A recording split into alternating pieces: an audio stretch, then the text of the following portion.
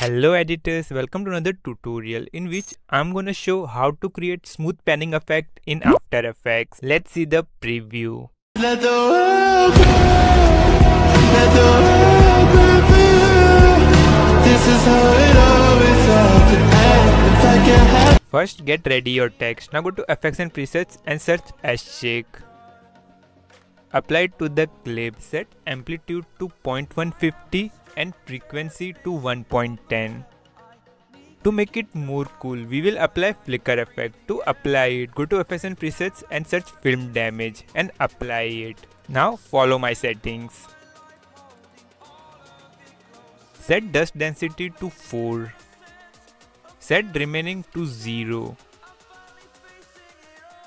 Set flicker to 0.150 and defocus to 0.050.